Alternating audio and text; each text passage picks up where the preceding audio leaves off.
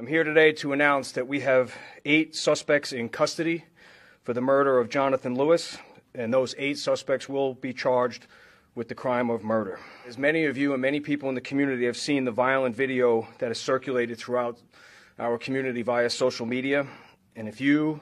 or your child or somebody you know has seen that video and recognizes anybody that may have been a participant in this senseless crime, you need to get a hold of us and our homicide section. What you see in the video, though, is approximately 10 subjects kicking, stomping, and punching our victim, Jonathan, as he's on the ground, not defending himself, and to the point where he becomes unconscious. During our investigation, we quickly learned that the fight was actually over a pair of stolen wireless headphones and possibly over a stolen marijuana vape pen from incidents that occurred earlier in the week, and that as a result of those stolen items, which were taken from the victim or the victim's friends,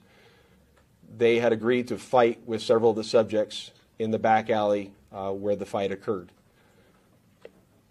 After school let out, all parties then walked to that back alley where, as you see in the video, our victim removes his clothing, engages in a fight initially with one subject, and the minute the punch is thrown with that person, 10 subjects immediately swarm him, put him into the ground, and begin kicking, punching, and stomping on him. An autopsy was performed by the Clark County Coroner's Office on the victim, where his cause of death was blunt force trauma homicide. All subjects that were arrested in this incident range from the age of 13 to 17. All are juveniles, and all were booked into the Clark County Juvenile Hall on charges of murder.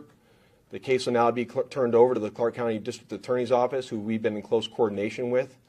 and we'll go through the normal steps of determining, going through the normal steps for them to be certified as an adult.